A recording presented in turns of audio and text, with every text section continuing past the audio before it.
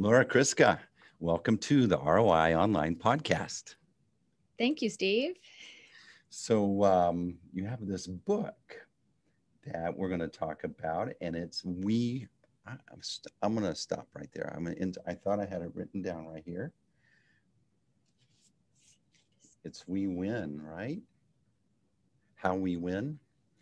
Where is it? I have it right here. The business of we. The business of we. I'm sorry.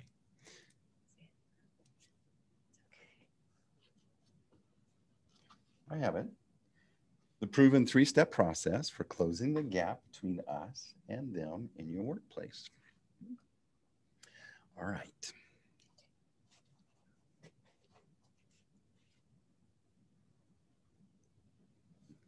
Cut. We're going to take two. Laura Kriska, welcome to the ROI Online Podcast. Thank you, Steve. Glad to be here. So I'm excited to have you because you have this book, and it's called The Business of We, the proven three-step process for closing the gap between us and them in your workplace. And from my experiences, I've had this happen. And I think it's probably more prevalent in a lot of workplaces than we would like to admit. I think every workplace has occupational us versus them, sales versus marketing, audit versus everyone. There are occupational mandates where we do need to have different goals that seem to maybe work against each other, but ultimately in an organization, we have to work together. So let's build a little authority here for you. You have this really cool story that starts in Japan. Mm-hmm. So I was actually born in Japan. My parents were missionaries there, and I was 2 years old when we returned to the United States. So I don't have any memories of that time, but I grew up in Columbus, Ohio, and my parents had a wonderful experience in Japan. So I grew up with this affection for Japan and this curiosity. And in college, I got to spend my junior year abroad, which was an amazing experience. I learned to speak Japanese. I was on the university judo team. I did all these things that I had never done before. So after that year, I really wanted to return to Japan to find a job. I thought I might become an English teacher, as my parents had been. They were, missionaries who taught English. And I was very lucky because in Ohio, Honda Motor Company had set up a factory and continues to employ thousands and thousands of people in Ohio, making motorcycles and cars and engines. And because of people I knew, I was introduced to Honda, and they hired me. And I was sent to the Tokyo headquarters of Honda Motor Company. I was 22, completely clueless, but also kind of totally full of myself. I don't know if you remember your own experience at 22, but I was really excited about that opportunity. So you found yourself as the only gaijin working for Honda, no? Mm-hmm. I was one, there were a handful of other non-Japanese people, but I was the only American woman. Mm. And there were thousands of Japanese professionals working in the Tokyo headquarters. And it was a great experience in many ways. It's actually the topic of my first book, which I published years ago, called The Accidental Office Lady. And it's about kind of what I did well, what I didn't do well. But it was my first experience feeling like a them, an outsider on a daily basis. And that early experience influenced the book I just wrote. So I've had a little exposure to Japan. And so when I was learning that, to think about you as a woman, a young woman, the only one working there, I think our audience needs to understand what a big deal that is, how different that culture is, how they look at things, all the little unspoken rules that you had to learn. Mm-hmm. I think you just hit on a key phrase, the little unspoken rules. Every cultural group has little unspoken rules.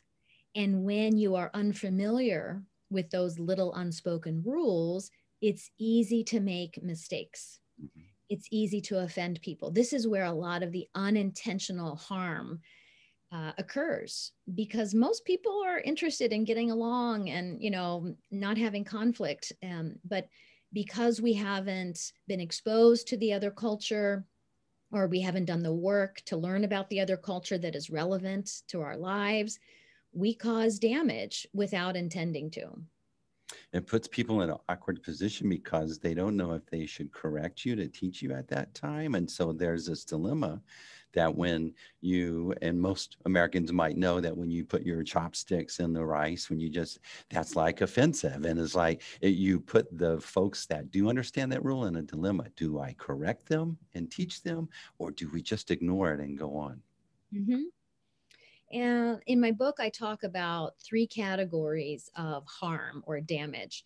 And there's inconsequential, consequential, and game changing. So putting your chopsticks weirdly in the rice probably fits into the inconsequential category. So, some people might mind it, but most people are going to shrug it off. But a consequential example might be saying a Japanese person's name, but not using san after their name, which is customary and respectful. So if somebody's name is Mr. Tanaka, in Japan, you would say Tanaka-san. But to say Tanaka, hey, Tanaka, can you help me? Hey, Tanaka, where's the stapler? Using just the name Tanaka is extremely rude in Japanese culture. And so that would fit into the consequential category, where someone might speak up, or without knowing it, you might be causing quite a bit of tension and damage. And then game changing would be behavior, again, it could be unintentional, where you are ruining a relationship. So an example would be in Japan, not being aware of and acknowledging the hierarchy. Hierarchy matters almost all the time in a Japanese business environment, and in a way that it just doesn't in the United States. So, for example, in Japan, people tend to sit in certain seats, or they speak in certain ways. And so if you kind of roll into this meeting unaware, speaking over people, looking at them as though none of them have a certain authority because of their years of service, you could be ruining relationships. And in fact, I did that, Steve. Mhm. That happened to me when I was an office lady working for Honda. Yeah, there's, as an American, there, whether we all know the term ugly American, but you're you can be a bull in a china closet in many cultures and not realize it because it's just how you think. We have such an informal society, such a everyone's on the same level mentality, but when you go to Japan, it's very different, and you can be it takes a long time, assuming that you have the intent to respect and go by these rules respectfully. It can take you a long time to learn them all. And at least being aware that these unspoken rules exist is a step in the right direction. And in fact, in the business of we, I talk about basically a 3-step process. And the first step is fostering gap awareness. And you described what that means. It means being aware that there are cultural norms surrounding us all the time and everywhere we go. But a lot of times, most of us are unaware of those norms, especially if you grew up in the cultural majority in a particular community. Because when you're in the majority, most of the other people around you are behaving in the same type of way. So it doesn't occur to you that there might be other ways of behaving or speaking or building relationships or giving people bad news. And so when you get on a plane and go to a foreign place, that's when it's most obvious to many people for the first time, because they're really moving outside of what is familiar and they see behavior that's just so drastically different than they are accustomed to. So let's talk about at least the cultures that we're trying to establish in our businesses. Mhm. Diversity is like a real important word to know and implement in your organizations, or at least that's the cultural uh, the cultural expectation of a lot of businesses is that show us that you are diverse and that you are operating in a way that's respectful of that. But it can come back to bite you in some ways, no? What do you mean by come back to bite you? Well, I think that if you're doing it in a way that maybe you're stepping on the toes or these unknown rules, you, Mm. you could have the right intent, or maybe be sloppy at it and actually be upsetting the things that in an opposite way of what you're wanting to establish. Mm-hmm, mm-hmm. I would say that there is this false notion that proximity to people who are different is enough. That if you hire people, for example, who don't look like you or sound like you or pray like you, that you've done enough. It's a good thing to have a diverse workplace. It's good for business. It's the right thing to do.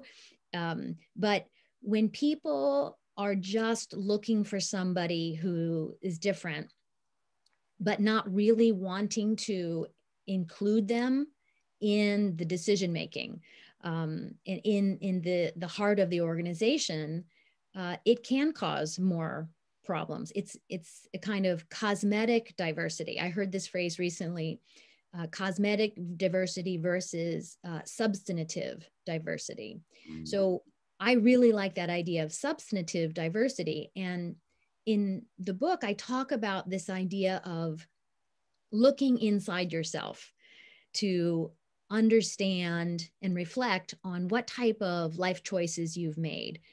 Because so many of us are in favor of diversity. We want to be inclusive, yet if we look at our own lives, we live pretty segregated lives.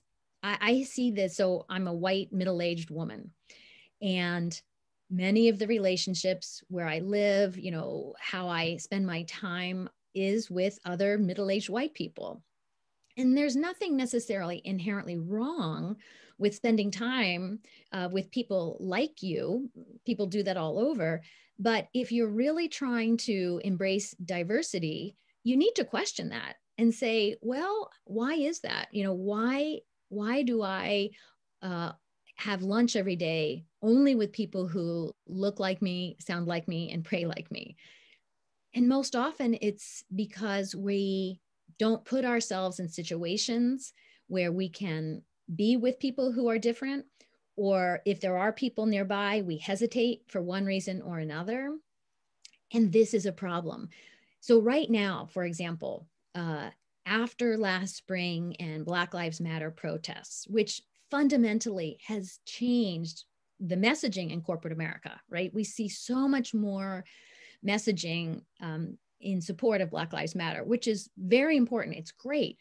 But hashtags are not even close to being enough. We need organizations, and especially the leaders in those organizations, to take action, to make policies, to do the hiring and mentoring and integration of people who are outside the cultural majority, which in most companies is white Americans.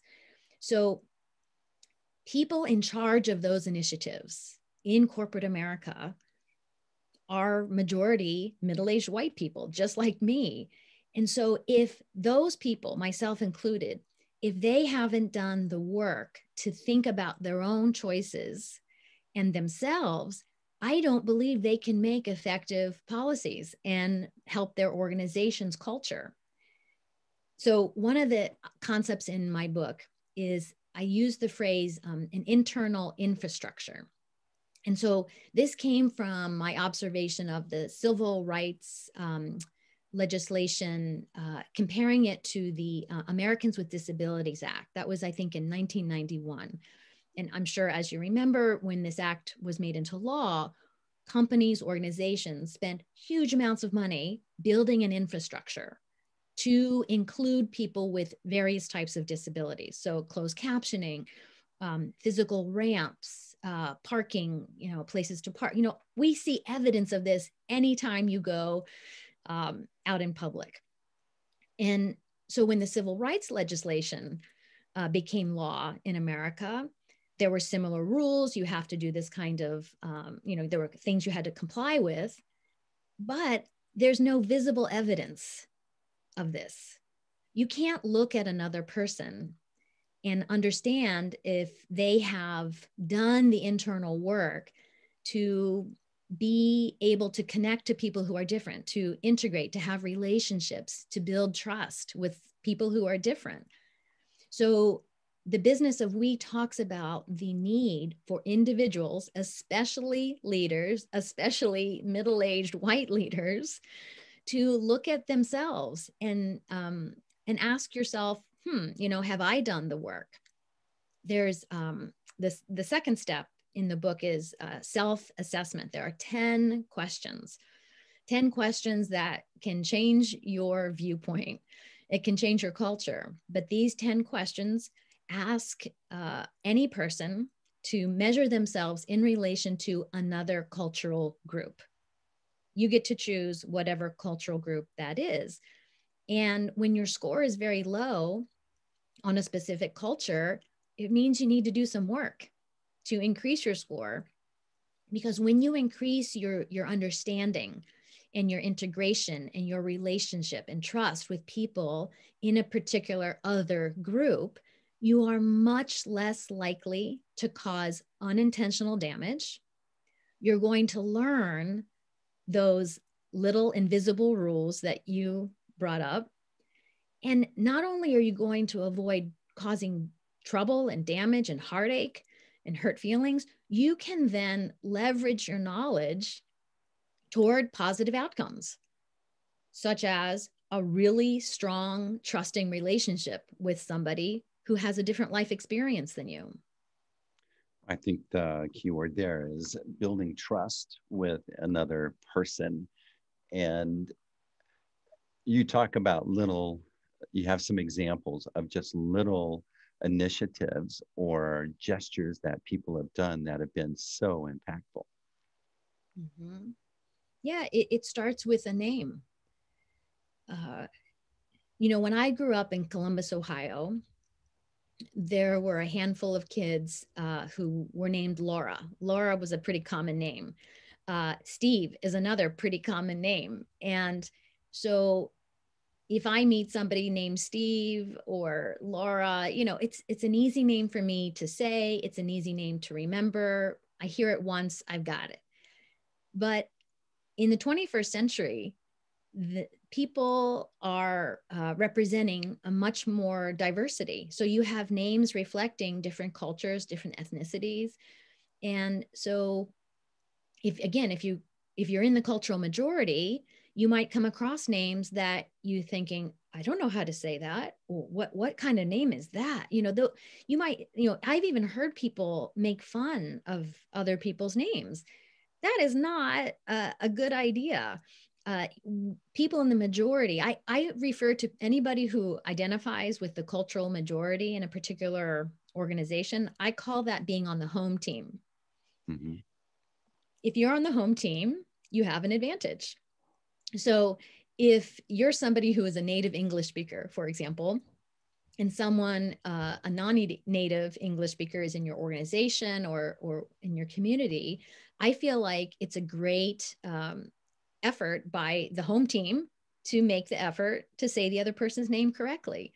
And so if you don't get it on the first try, you say to them, hey, I want to make sure I'm saying your name correctly. Could you repeat that? Or how do you spell that? Or, it takes a little bit of effort. It's the kind of thing that maybe 25 years ago didn't come up because in your organization or in your community or the kids in your in school with your own kids had similar names. So diversity is increasing in every organization in America, and we've got to keep up. So where does one not walk on eggshells yet have a sincere um, intent? Yeah, how do we establish that where both sides are us and them, where it's more of us, more we, but Mm-hmm. it's obvious that our intent is sincere. Mm-hmm. So how do we move forward without walking on eggshells? Yeah, Mm-hmm. I think that's a really good question. I think part of it is acknowledging that you're on the home team and being aware that you have certain advantages because you're familiar with how things are and other people aren't. And also preparing yourself for the situations that you will make a mistake. You will unintentionally perhaps offend someone, and be ready to apologize, be ready to acknowledge and say, oh, I didn't mean that, or um, I that wasn't my intention. If you're going to engage in the work of building trust with other people who have grown up differently than you have, however that is, you have to be prepared for some difficulty. It's not going to be smooth. And I think this is why, especially if we're talking about race in America, this is why there has been negligible progress, even though over 50 years have passed since the civil rights legislation. Because when I grew up anyway, the message was be colorblind. Don't acknowledge race, don't talk about it. And I grew up thinking that was the right approach. And that's not the right approach, because for most people of color, their race and their ethnicity is an important fact about their identity. So if it's convenient for people who are in the majority to say, oh, I don't see color, I don't see race, um, because it protects us. It's a kind of shield that we've hidden behind because it's helped us avoid what could be hard conversations. And that's one thing I've learned as I've grown older, that I grew up with a false notion that proximity alone was enough, that being colorblind or culture silent was the right approach, and it's not. It really, I believe, that it requires that really include, let me say this again. I believe that to create a we culture, people in the majority have to see others who don't fit into that majority and take action to widen the circle of belonging. And that starts with their names. I think my experience in other cultures when I spent time there, obviously that was very. I was young. And so I got got to see things different than what I grew up thinking. I talk about my epiphany that so I got invited to a Japanese family's house, and they treated me, this this young guy with pimples and full of himself, right? But they treated me so respectfully as a guest of honor, and I was sitting there, and this man was my father's age, and here's his wife, and then he had two sons, just like my dad. And I think it hit me at that point that whatever they believe, whatever they see, is just as legitimate as my point of view. And that's when it really hit me that we believe and think and act because that's all we've been exposed to. Mm-hmm. Not that it's bad, but that's just what we learned. Mm-hmm. And so that was really something that really helped me, at least at least realize that there are other legitimate perspectives and viewpoints than what I grew up. Mm-hmm. Mm-hmm. And I think, like you, Steve, uh, many people don't experience that. Many people in the white majority in America don't experience those moments of feeling like other or feeling like a them, as I was saying earlier, until they have that kind of international experience. But the reality is that when you are a person of color growing up in the United States, many people feel like an other. They're treated like a them every single day. And like for you and me, I didn't see that until I had a global experience that helped me. Yeah, I think that it's something that can really help you relate with others and understand their perspectives are just as legitimate, even though they may be different. Yes. So, what are some good success stories of implementation from the insights from your book that you would like to share? Hmm. Well, many of the stories started with Japan and expanded, but I have seen most of my work started working with Japanese professional men who are working outside of Japan. And many of them, they were living in London or Houston or New York, but they were living a Japanese life. Mhm. Japanese language all day long, eating lunch only with other Japanese people, having meetings with other Japanese staff, et cetera. And it was a kind of discomfort. It's kind of like what you were referring to earlier. Um, and when those professional people could break out of those norms and feel safe and try to engage, they could find solutions to things that otherwise they couldn't have. A kind of a general example would be the companies that were selling products here in America. Japan makes wonderful products, and sometimes those products are not well suited to American consumers. And when they had good relationships with their sales staff here in America, they could learn very quickly, oh, this product is not that great because of this issue or that issue. But when if they weren't having meetings together, they wouldn't learn about those problems. And so the tendency of the headquarters of the Japanese companies, and this is a tendency of headquarters in general, is that we know what's right. And so they would just keep producing this same product over and over without recognizing the needs that were slightly different in the local environment. So it was really gratifying when I would see Japanese professionals building relationships with local staff. And that was not easy to do. And it usually happened with local American staff who, were really outgoing or kind of wouldn't let the Japanese colleague get away with eating lunch by themselves at their desk, every day. Um, so one of my favorite stories from the book is when I worked with an IndyCar race team. Do you follow IndyCar, Steve? No, I mean, I know what it is. It's like real fast cars, right? Super fast cars. So in 1993, I worked with Bobby Rahal. Yeah. He himself was a IndyCar driver winner in the 1980s, and he had a team.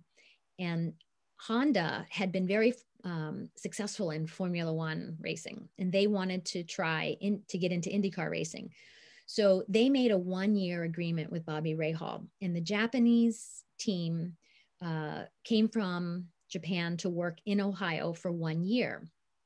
And the arrangement was that Bobby Rahal had a team of American guys who worked on the car. They were called, I affectionately referred to them as the gearheads. Mm-hmm. And these were a bunch of really loud, big men who loved racing and cars.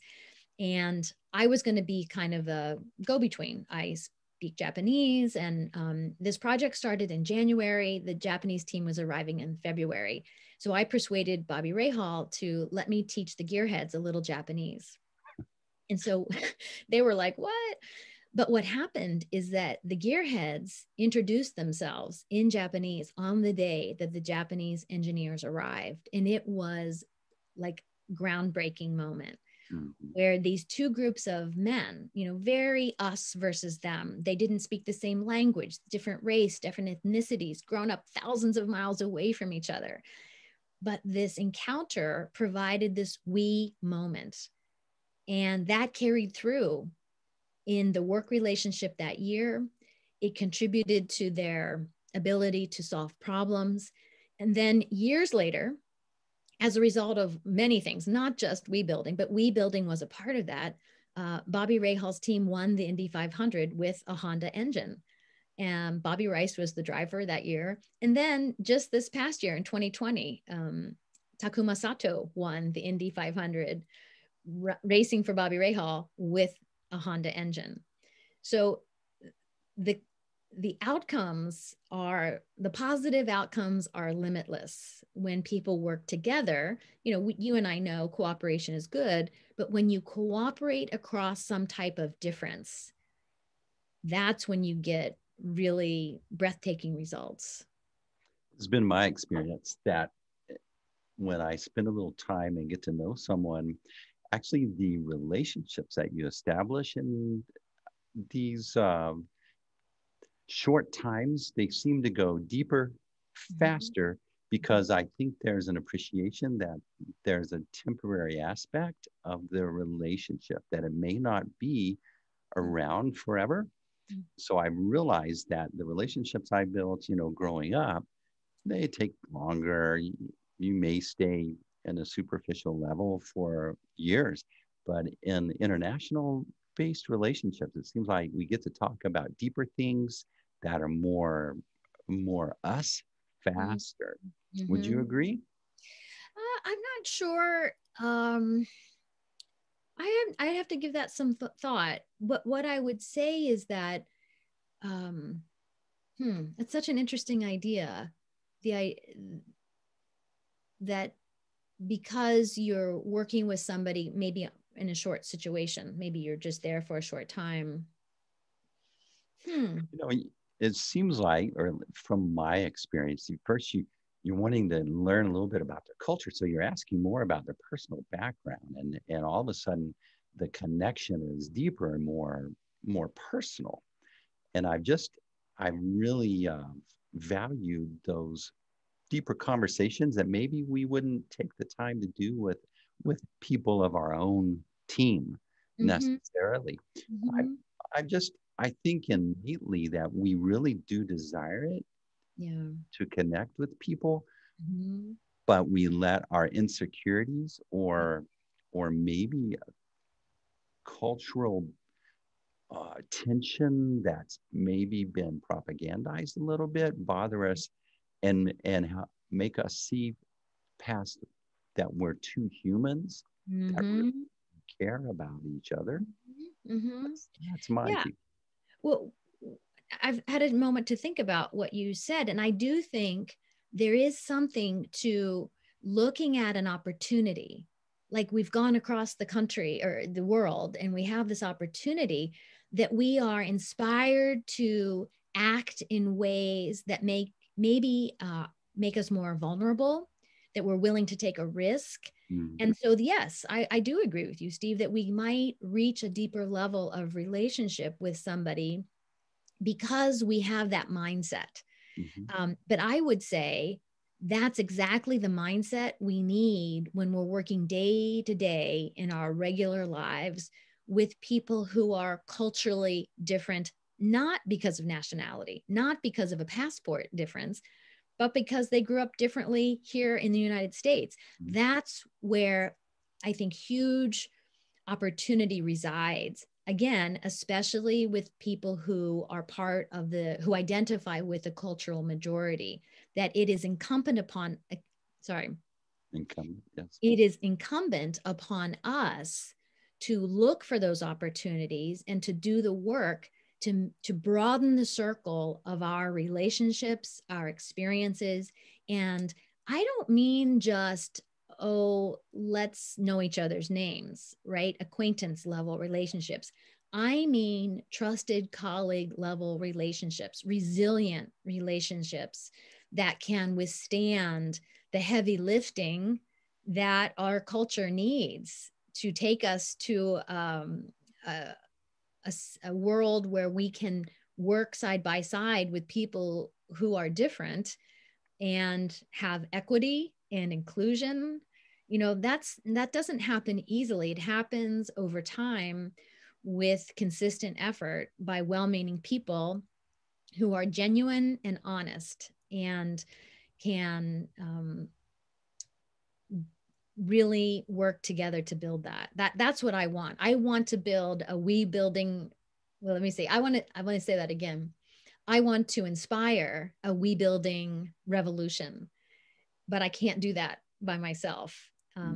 I want your help. I want the help of everyone. But again, I want mostly the help of people who are like me, middle-aged white people who would like to see things have, less conflict, more unity, cooperation, that kind of thing.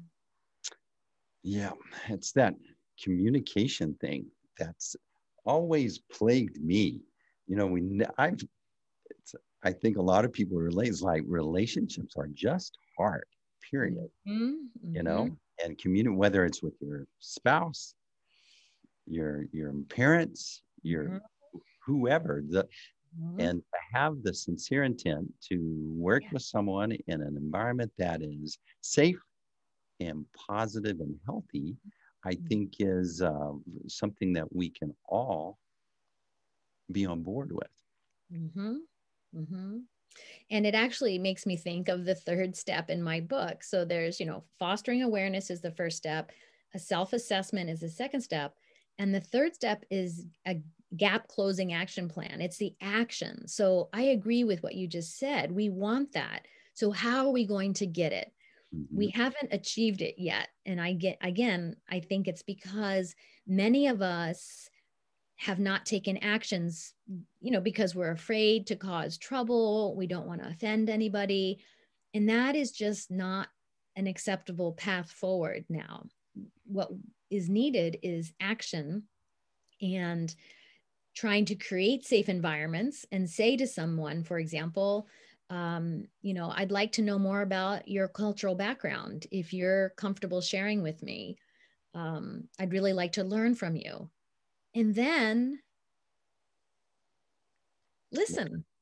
Listen, learn. You don't have to agree with everything somebody else says, but if you don't understand it, we have no hope of finding common ground. And there's so many things that are common problems to all of us that if we work together rather than fighting, we could be spending all of this energy and intellectual power towards solving problems like climate change, poverty, hunger. Those are the big problems. And then we have, immediate problems in our own communities, in our own organizations. I mean, can you imagine what things could be like in an organization if we all got on the same team and were working in the same direction, and we didn't let these perceived differences get in the way of that? Yeah. You've been listening to Laura Kriska. She's the author of The Business of We, proven 3-step process for closing the gap between us and them in your workplace. Laura, what's one question that you never get asked that you'd love to answer? One question that I never get asked, maybe what's something I can do? I think a lot of people hear me say, I want to create a we building revolution, and they think, great. But then to think for themselves, well, what should I do? What should I do today? And so what I would like to say is that all of us are capable of taking action, and that the first thing to do is to think of the them group that you want to narrow the gap with. And it could be anything. It could be related to a different language and culture, as we discussed. It could be a religious difference, race difference, gender orientation difference. You know, there is no end to the different cultural identities people have. So I encourage people to think about a them group that is relevant to them, that somehow is in their world, and that they want to make it, you know, and they want to narrow a difference. And then do something yourself today to learn more about that group. So if we reflect again back on Black Lives Matter and how many people really care about this, want to support the movement, want to make our country a more equitable and just place, they could do something very simple like read online. There is a great website. It used to be called 75 Things White People Can Do to combat racism. I think the list has grown and grown, but anybody listening to us right now could Google that and look. The list, I think, is over 100. There's something on that list you can do today.